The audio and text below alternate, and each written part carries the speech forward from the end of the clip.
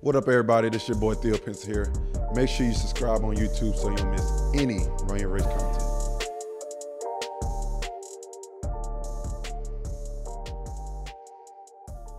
Well, was there a game in the league that it clicked for you? Because as you said, it kind of, the jump from college to the league kind of was tough. Well, for me, I developed a mid-range jump shot. Oh, yeah. Which now is like, to think about is comical. Yes. But the pick and pop at the elbow, and I started making that consistently, and got my confidence rolling. The short Frank corner. was your coach. Yep, Vogel? Frank Vogel. Yep. So we had Jim O'Brien to start the year. Okay. He got fired over Thanksgiving.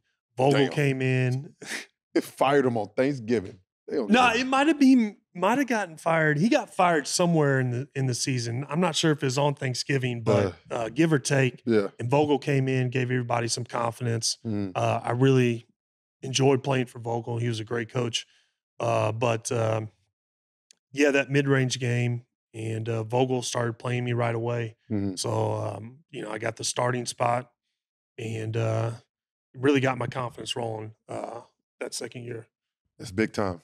So y'all lose to Chicago year 2, make it the playoffs. Year 3, David West comes in. Yep. Y'all are automatically contenders at that point. You got Paul George going on year 3. Yep. You're going on year 3. You got Danny Granger, who's been in the league. Paul George year 2. George year 2. Yep. He took off. Yeah, that's the year he had a breakout year. He had the breakout year. On year 2, Danny Granger's already in the league. Was he an all-star? Which year was he an all-star? So I think the year before I got there, he was an all-star. Okay. But he had some injuries. He was starting to get injured around this time. Got you. And okay. So I can't remember. I think George Hill started coming in around this time for the team. He was a heck of a defender. And really then Roy good. Hibbert flipped the switch. Yeah, Roy to me was a game changer. Yep. And people don't understand. Roy took a lot of criticism, but there was no better shot blocker in the NBA at the time. And I saw Roy give a lot of people work. He could pass the ball. He could score inside. He did everything. And he's also a really good teammate.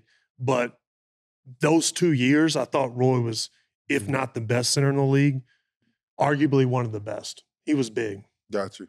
I mean, I think people also, there's a difference between blocking shots. Yes, that is a huge thing for defensive-wise. But altering is just as important. Oh, yeah. Because you can block a shot, you block it out of bounds, shit, they still get the ball back.